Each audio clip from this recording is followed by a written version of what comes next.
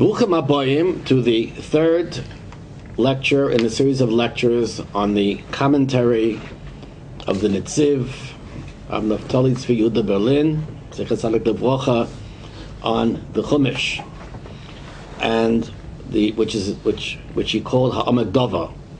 Now, in the previous Shia, the previous two Shiurim, we've been speaking about the Netziv's introduction, the Kidmas HaEmek, in which Netziv outlines his procedure through which he's going to use in his commentary. Methodology. Right, I would say the methodology. Right, thank you. And the Netziv, we mentioned last time, bases his methodology or explains his methodology based upon the fact that we see the Torah is called Shira, and the Chief there goes on to speak about the distinction between what we call a poetry and between narrative, and we spoke about that at length. And poetry is something which a person has to understand. Poetry is an expression of something else, which we called in last week. We called it the Sitzenleben. In other words, the context, whether it be the cultural, sociological, psychological, historical context, which gives rise to this expression. So therefore, Shira, the Torah being defined as Shira, it cannot be only understood on the level of philology, which means meaning. But the Shira itself has to be understood as an expression of a context, of something else. That is the way we understood the Netziv. And as an example of this, I spoke about the Netziv's Perush, his commentary, his explanation of one of the seminal episodes in the Chumash, that is Moshe Rabbeinu's hitting on the rock, Lakos Hasela. And I spoke about that for the Netziv, the Sitzenleben, which we look for in the Chumash, is within the context of Chazal, right? And I think where we left off was that the Netziv in Bamidbar, Perek Chof, I think it's in the Pasuk Vav, there the Netziv describes the assembly of Klal Yisrael at the cellar at the time when they had there wasn't any water, and they were dying of thirst. That he likens this to the assembly of people, this Asfus Ha'am, which was the minhag of Klal Yisrael when there was a Tzeres HaKeshamim, when there was a lack of rainfall, which is described in detail in Tainus, I think in Mishnayos in the second parak, and there we have the entire minhag that they would bring the ared outside from its permanent place in the shul, take the teva out into the streets, and therefore there would be a tefillah barabim, and the chacham would get up and say divrei Torah, right, divrei Musa, and the Netziv understands that the context here, that the context of Chazal, which is his Asfos Ha'am, the assembly of people, Hakolas Ha'am, at the time of Tzius Keshamim, is actually the context within which we have to understand what is going on when Klal Yisrael gather right in front of the cellar, in front of the rock, during in the wilderness, in the desert. However, it's not enough just to understand the Sitzenleben in this context, right, as a way of describing it, because actually there was a very important, very monumental event. Moshe Rabbeinu, instead of speaking to the cellar as he was commanded, he hits the cellar, he hits the rock, and this is a chait. And how do we understand this as a chait? And in particular, we see that previously in the Chumash, Moshe Rabbeinu is commanded to hit a rock. He does nisim in Shemais, for example, and the Chumash didn't consider that to be a chait. So the Netziv, like I said before, is not going to understand the Sitzenleben of Chazal just as the context of the halacha, but actually within a historical context too. And this historical context is not going to only include the Chumash, but it's actually going to be the historical context within which we understand the minhagim and the halachas of Chazal themselves. The Netziv explains at the very beginning of this event, when the Jewish people are crying out that they're dying from thirst, and they're complaining, they want to go back to Eretz Mitzrayim, right? As it says in Perek Chof, right? in Pasakei, V'lama helisunu mitzrayim, why did you bring us out of Egypt? You brought us to this terrible place. Umayim en lishtoy, so there's no water to drink. So the Netziv raises the question, why? I mean, what are they complaining about? Why are they complaining? In other words, they've been going for 40 years in the Midbar, they've seen all these needs, and why are they complaining? So the Netziv explains that, in fact, there's a revolution. There's a very fundamental change is taking place at this point in history. Paradigm shift. Shift of paradigm. I'm going to get to that. That, in fact, and this revolution is really cosmological and religious. That, in fact, throughout the years in the Midbar, right, the Jewish people lived based upon nace, based upon miracle, right? And the miracles actually, in other words, the existence of Klal Yisrael was contingent on nisim that were done, nisim, explicit miracles that were done by HaKadosh Baruch Hu. And people expected at each point when they would meet up with a hardship that there would be a miracle, there would be a unnatural change in nature. But in fact, Stivats explains this in his Hakdam introduction to Bamidbar. Klal Yisrael now is being weaned off miracles. They're being weaned off an unnatural existence, and now the relationship to God would actually change and would actually move within a much more natural setting, where in fact the emphasis would be on the man side of the God-man relationship, and man was expected within the natural realm, right, to rely upon prayer and upon Torah study and upon fast, introspection, etc., etc. So therefore, because of this, Moshe Rabbeinu, even though in Shemais Moshe Rabbeinu hits the rock, because when you hit the rock, that's an ace. It's an ace. It's literally an act of magic. You hit the rock and water comes out. But here Moshe Rabbeinu is supposed to speak. Now what is Moshe Rabbeinu speaking? He's not going to speak to the rock. He's not going to speak to the rock. Says the Netziv, right, that Moshe Rabbeinu was supposed to have said Divrei Musa or Divrei Torah, as is outlined in the Gemara and Tainis. That's what he was supposed to have done. What? That's okay. What?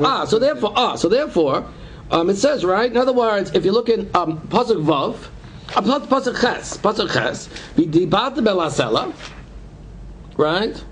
V'dibarta belasela, right. So it says that it says, "Ena kavana shidabu masel v'tzavu sultein mayim." It's not. In other words, they're not going to speak to the rock and say to the rock, "Give us water." That's ridiculous. You don't speak to a rock. I mean, if it's a nace, that's one thing, but there's not going to be a nace.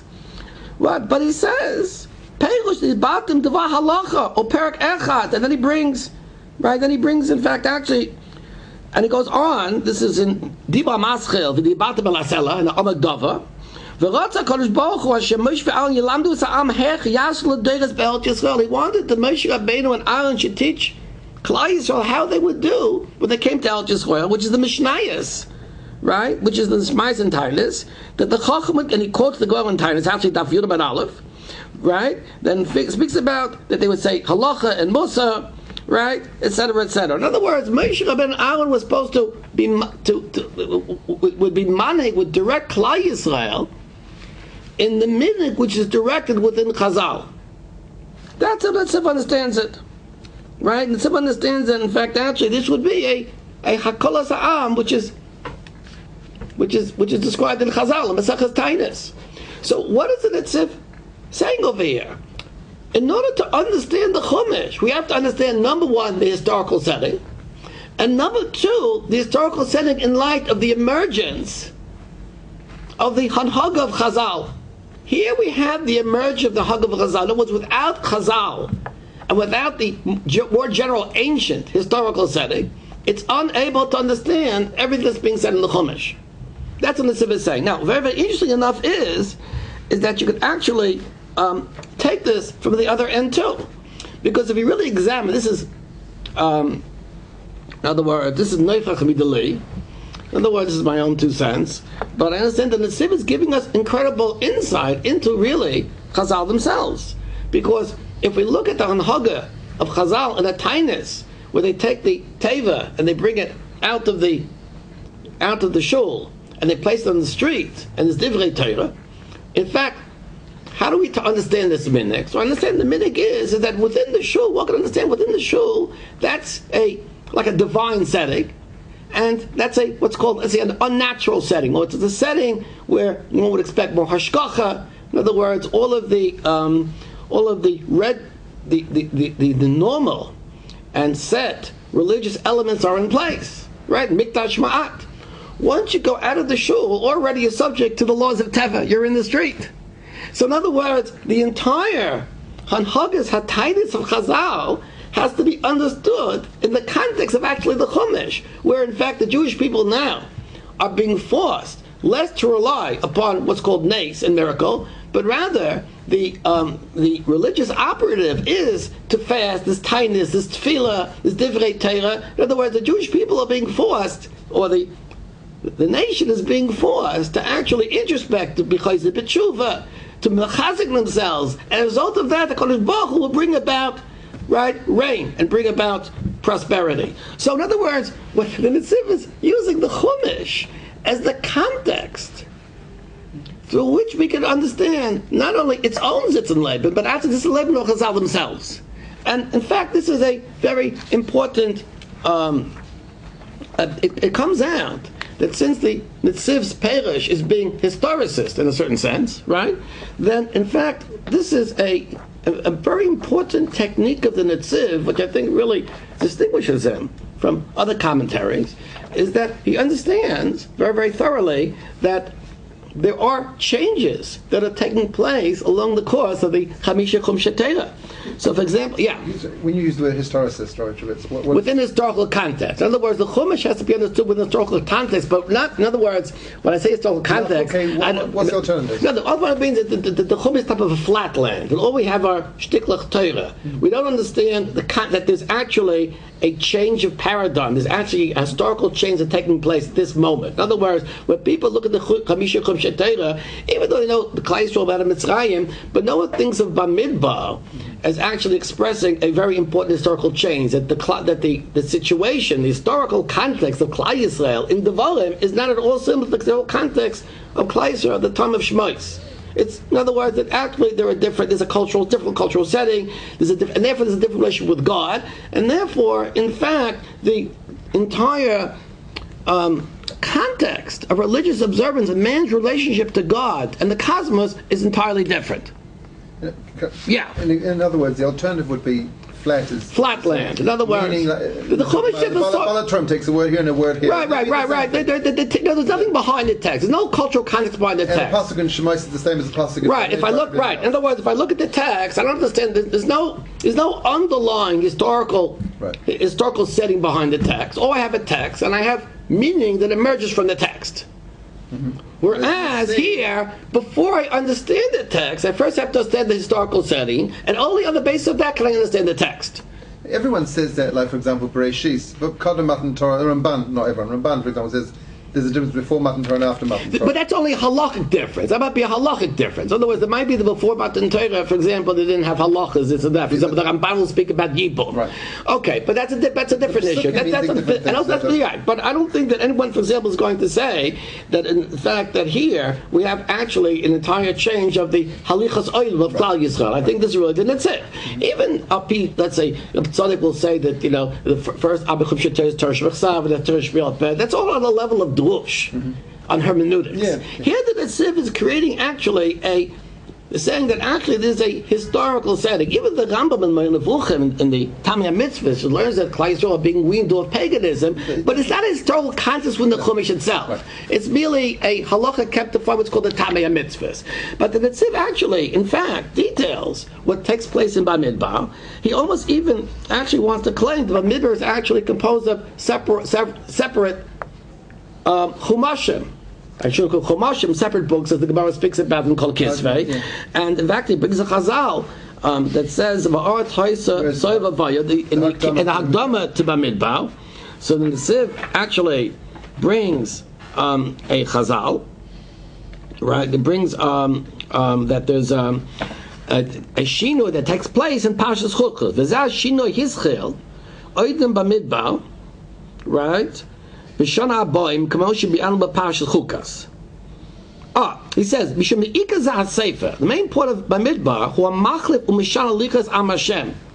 The Jewish people are changing. There's a changing, right? In the setting, in the Jewish people setting in the world, b'cha'ilam, right? Mi'az higil el Yisrael, min ader shol b'midbar. For the time of the midbar, they were in the midbar in the desert. Shemidbar hayum misnagim b'midas teferish liman Moshe l'mayla me'alichas hateva. No, it's a midbar. They're living a life based upon this, based upon miracle. Uva el Yisrael halchu b'der chateva. B'sisri hashkacha. Hashkacha would be hidden. They would live within a natural setting. And he says, V'zah shinu yischil oidem b'midbar b'shnas haboyim. This change took place in the 40th year. K'mo shebiyalu pashas chukas. Now we're in Pashas Chukas, chapter 20, verse 5, right? Zah shinui, right? And this is a change. And then he brings an incredible chazal, right? According to Netziv, it's kol ha-teratula, Bereshis Rabba Perek Gimel, V'yavd Elokim ben or ben ha-choshech, Zeh Sefer Bamidbar. How you like that? So Netziv understands that the Chumash is not a hermeneutical flatland, but rather the Chumash is detailing an entire history of a people whose context, cosmological and therefore religious context, right, is in fact undergoing a fundamental change from one in which people live in a world of miracle to a context in which people live in a natural setting and where the focus is on individual devotion through tefillah and through limud Torah. That's what the Netziv is coming to say. So in other words, based upon this evolution, this cultural and cosmological and therefore religious evolution, within this context one has to understand what takes place in the Chumash. And this is, in my opinion, very, very unique to the Netziv's commentary on the Chumash. Now, what's very, very interesting is that the Netziv mentions early in Kidmas HaEmek is that we have to understand, Netziv says explicitly, we have to understand that a commentary in the Chumash is like science, the act of scientific observation. Netziv says that we make laws, we make rules, scientific laws. He says scientific or literary analysis. No. He says the commentary in the Chumash, the Chumash is likened to the world, and the commentary is like the commentary in the Chumash. Understanding the Chumash is likened to scientific understanding of the world. That's what Netziv says. It says that even though a person might see certain anomalies in nature, and might understand that these are complete anomalies which are not natural, eventually in history, through greater scientific analysis, a person will in fact actually understand these things scientifically, as the Netziv says. Could possibly be is that, in a certain type of a life imitating art, the Netziv is actually alluding to that here too. That in other words, as throughout history, there's a natural process by which more is understood from the natural aspect of nature. In other words, this evolution from the Midbar to El Yisrael will undergo a very radical change of paradigm from a life l'mayla min ha-teva to a life within Teva, is also be understood in the general context of human history, where man's scientific understanding makes less of nature, which you would call l'mayla min ha-teva. There's less nice and much more things that are understood in science. And in virtue of that, man's relationship to Kodesh Baruch Hu, right, changes as a result. The focus is, and actually, so the Netziv's commentary, and Netziv applies this to his commentary, that there are things in the Chumash that perhaps we don't understand in previous generations, and that through continued analysis, we begin to understand more of the grammar and more an understanding of the Chumash itself. So in other words, that's what the Netziv says in the Kidmas HaEmek. In other words, what am I trying to say? What I'm trying to say is that life imitates art. The Netziv understands that as throughout history, our commentary in the Chumash is able to understand things that perhaps we didn't understand in previous generations. And it could possibly be that the Netziv is actually declaring here, I'm saying this, the Netziv is not, but I'm saying this, that I'm a 20th century, or I am a 19th century commentator. I'm a modern commentator. And because of that, since in the 19th century, could possibly be that historical analysis of past events, of ancient events, right, became a greater tool which was wielded by scholars, so too the Netziv says, and in fact actually there were important revolutions that took place within science too, even within the Netziv's lifetime.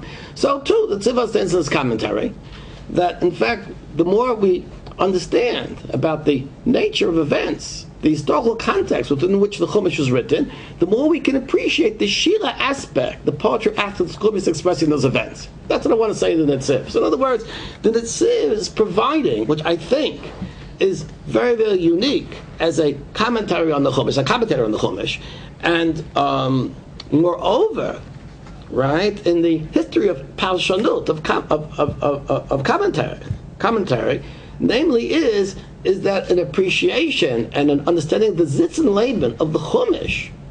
Of course, all of this is related to Chazal, because Chazal, in fact, themselves, right, are those who are transmitting this historical tradition, right, to us. That within this historical context, guided by the understanding of Chazal, we could better understand the Chumash is expressing, right, the ideas and the Devar Hashem within that context.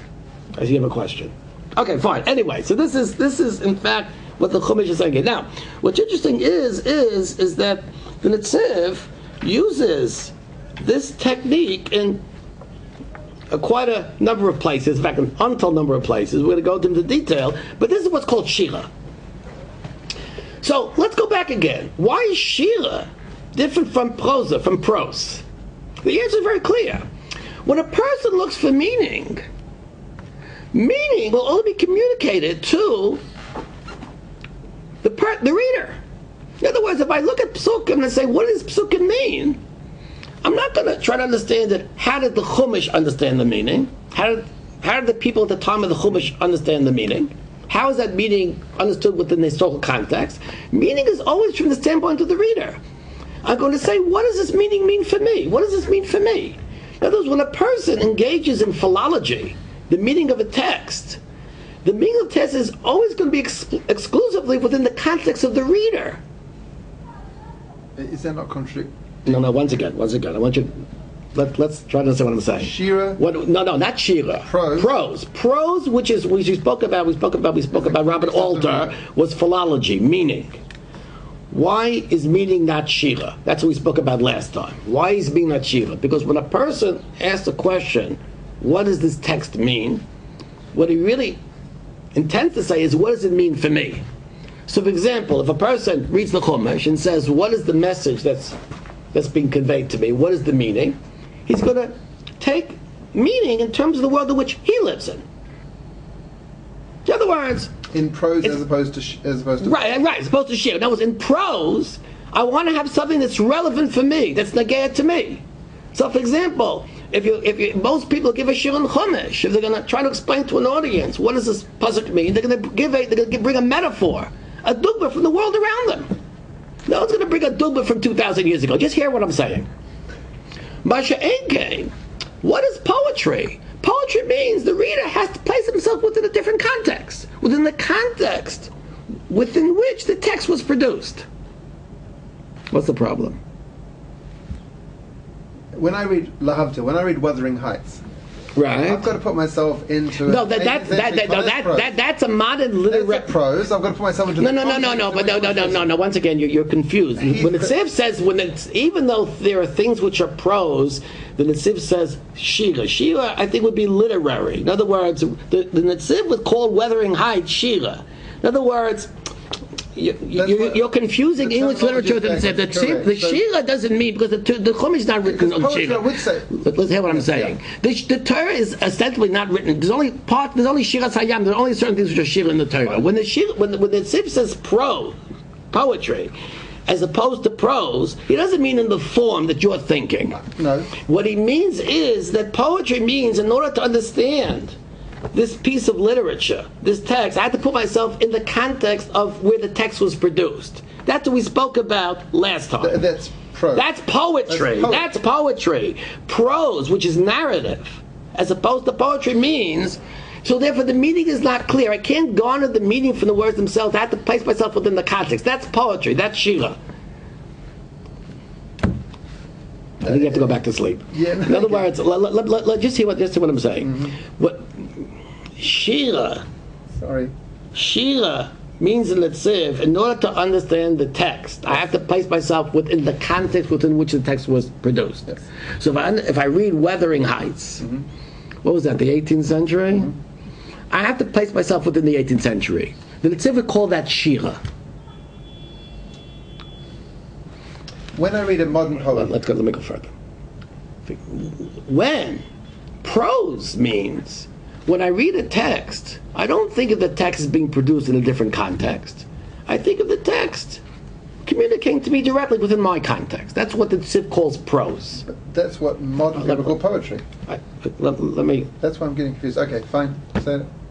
Sorry. So, if I look at the Chumash, what the traditional Mefarshim of the Chumash, trying to understand the Chumash is, what does the Chumash mean for me, in my context, in the context of the reader, in the 21st century? Tafshin Ayin Dalet. Not what did the Chumash means in the context when Klal Yisrael left Mitzrayim, or when the Klal Yisrael were in the Midbar. That's prose. The Netziv says, poetry, Shira, is, I have to understand the Chumash within the context of when they left Mitzrayim, when they were in the Midbar. That's called poetry, that's called Shira. That's what I explained in the last year. So therefore, if I want to understand the Chet of Akas HaSela, I can't construe a whole pilpa. What was the Havamina of Moshe Rabbeinu? What was the Teretz? That's not the way I understand it. I have to understand it is, what was the historical context within which HaKadosh Baruch Hu commands Moshe Rabbeinu to speak and not to hit the Selah, right? That historical context also has to be understood within the historical context of Chazal, who are transmitting that historical context through the Torah Shebe'al Peh, and only then can I understand the Chumash. That's called Shira, that's called poetry, as opposed to prose. Even though prose in modern literary criticism is understood like that, but it would not translate literary terms. That's right. You understand? Shira for the Netziv means the reader placing himself within the text, of the text, as opposed to philology, where the reader imposes the text upon his own lifestyle, his own context. So therefore, a popular commentary in the Chumash makes things relevant. People want things to be negated to their lives. What am I interested in? What does that have to do for me? What does it mean for me? That is 99% of biblical commentary, of Parshanut, right? The Netziv is writing a commentary, bringing us a commentary, which I have to place myself within the context of the Chumash itself. And that's here the fundamental basis and the methodology, right, within which the Netziv wrote this commentary Ha'amik Dova. The important thing is that just like the scientist cannot understand nature as it applies to him, it has to actually do experiments to try to understand the logic of nature, to the point that in the 20th century, the laws of quantum mechanics and relativity contradict our Zitz and Laban, the way we understand it, from our point of view. One has to somehow go beyond what's called normally sensory experience and try to understand a world which is ununderstandable. I mean, the Einstein-Bohr exchange. So therefore, too, in the case here, a person has to somehow leave his context and understand it with a totally different context. That's what makes it a very modern commentary.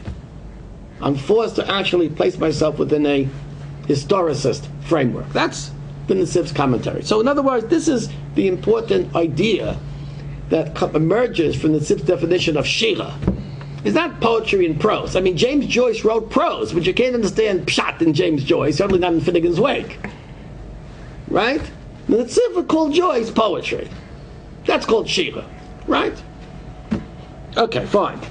So, in other words, this here is so in other words, and now what's interesting is that modern quote-unquote commentary understands this to be the Zitzel from the text. This is a modern idea. I think it originates, quite late in history, maybe the 19th century, like 20th century.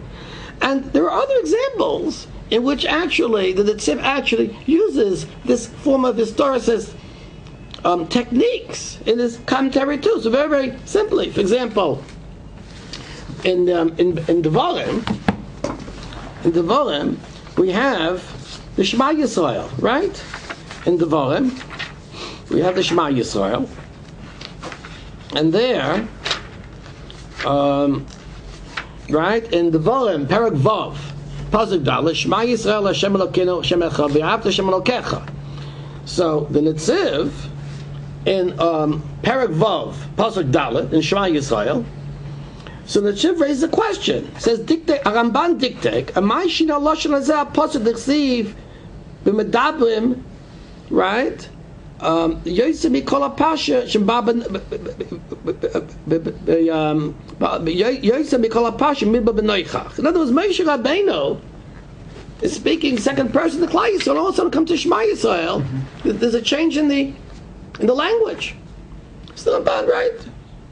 So the Netziv understands this is what you would call, this is, I think they call it, this is what we call, I think, form criticism.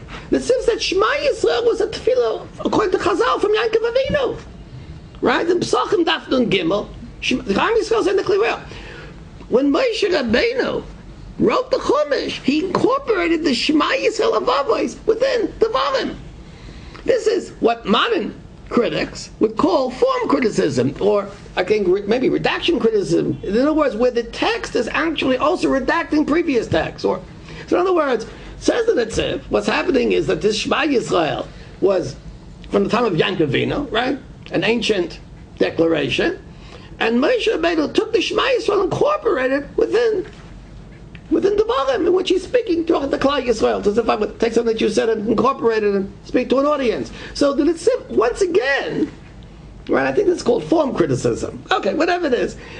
What the Netziv is doing is that I have to understand that problems, quote-unquote problems, or difficulties, kashas, in the text of the Chumash, which are raised by the Rishonim, the Rabban raises the scribe, can be understood with a historical analysis, that if I'm incorporating another text or tradition within a text, so naturally there's going to be a change in the person, right?